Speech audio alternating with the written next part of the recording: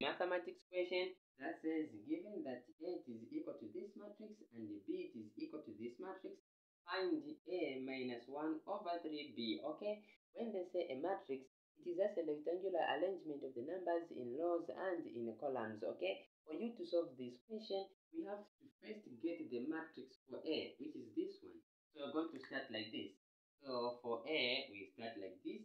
So we have 1, we have 4, we have negative 3, we have 5 there, like this. Okay, so here we have minus, so you put a minus here.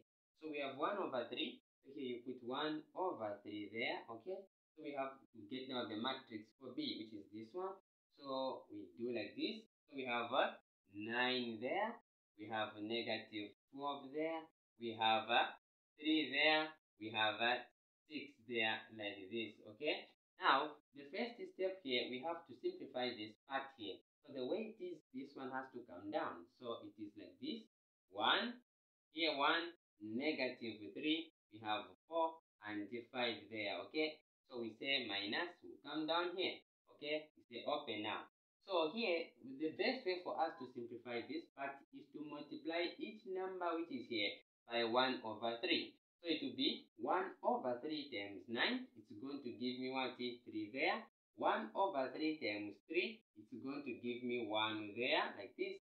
1 over 3 times negative 12 is going to give me negative 4. 1 over 3 times 6 is going to give me 2 there. Okay. Now from here, we need to have the corresponding values. Okay, so it will be 1 minus 3. So 1 minus 3 there. We get now this one, negative 3 minus 1. Okay, so it will be negative 3 minus 1 there. Okay, we go now to these values. 4 minus 4. So it is 4 minus 4, like this. We go to this one, 5 minus 2. So 5 minus 2 there. Okay, we can now conclude by saying 1 minus 3 will give me negative 2. Negative 3, negative 1 will give me negative 4. Okay, so 4, negative, which will give me a positive. So hence it will be 8 there. So 5 minus 2 is going to give me a what? A 3 there. You are done.